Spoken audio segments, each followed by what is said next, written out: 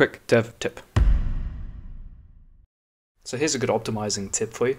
Did you know in Unreal 4 you can use a console command to generate a list of all the objects that are ticking in your scene?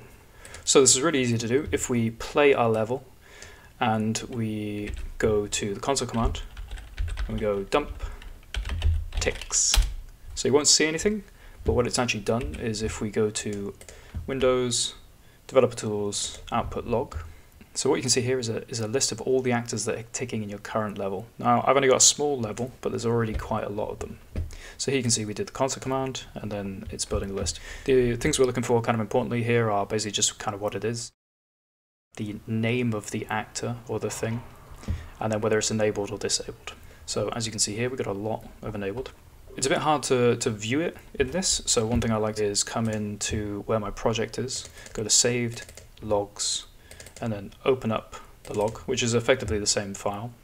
So we want to scroll down to that same kind of point where we've got DumpTicks, and what I can do is I can highlight one row, shift, and then just do page down.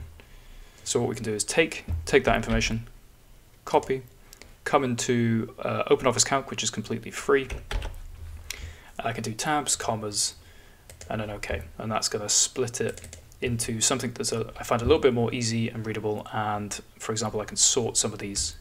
How I'd use this is I'd look through, see what's enabled.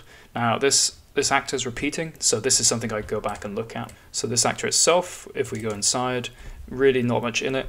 I would say it doesn't actually need to tick.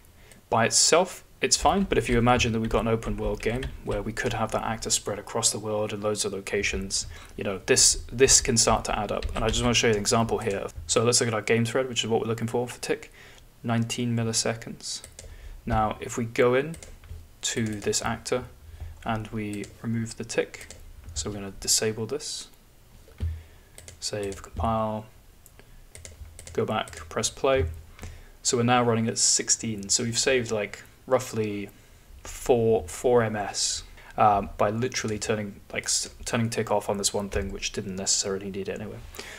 I found out about this the hard way, and honestly it's super useful to know. I would do this periodically through your project, see if anything is ticking that doesn't need to tick. It's like a super easy way to find things that can be optimized easily.